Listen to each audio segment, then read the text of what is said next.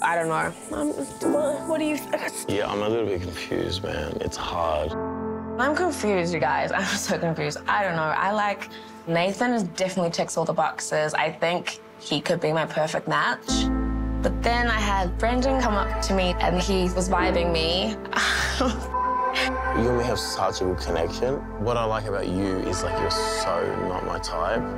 But, like, now that I've gotten to know you, I'm like, she's, like, sort of what I need.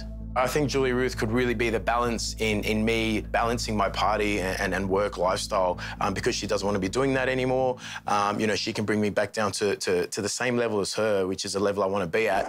I wanted to step away from the music industry, and you've dated a lot of dancers, and I don't know. How well you'd just, like, be able to keep me in line, like, not wanting to party too much and stuff like that. Like, man, that's what I want.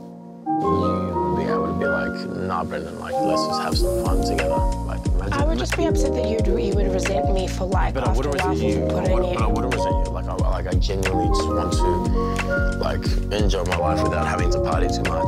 I can be, you know, someone that can change and be a good example. I don't know, maybe. You know, like, it's definitely, like, there's something there.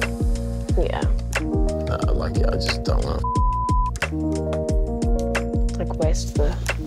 You know, and obviously after the hints, like, that I give, like, I'm like, that makes sort of sense. Yeah. I like you too, though. Like, it's such good vibes to me.